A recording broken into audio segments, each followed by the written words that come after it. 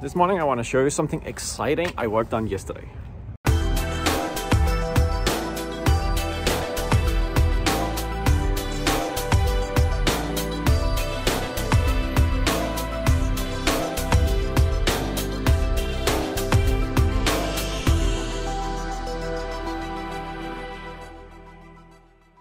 What you see here is an interpretation of our Mega Panel, which is basically the Mega Panel, but in enclosures that go more tightly together. So it's like a slim version of the Mega Panel.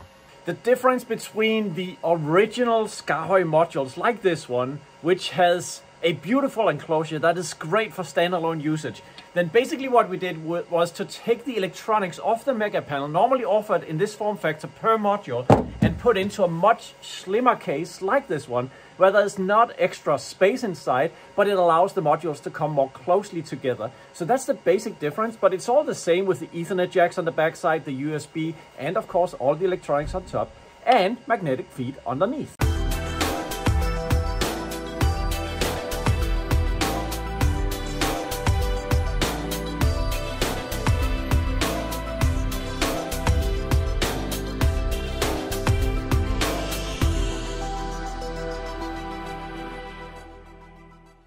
So this special build of the Mega Panel is basically the same electronics, just in different enclosures. And then we also came up with a really inexpensive way of mounting them. So this is just wooden blocks with a nail plate on top, and the magnetic feet of the modules will basically make them snap in, and you just can't move it. Actually, you can see I'll just move the whole Mega Panel. It sits so tightly in this way. And of course you have the Ethernet jacks on the backside that make all these modules come together as one coherent Mega Panel.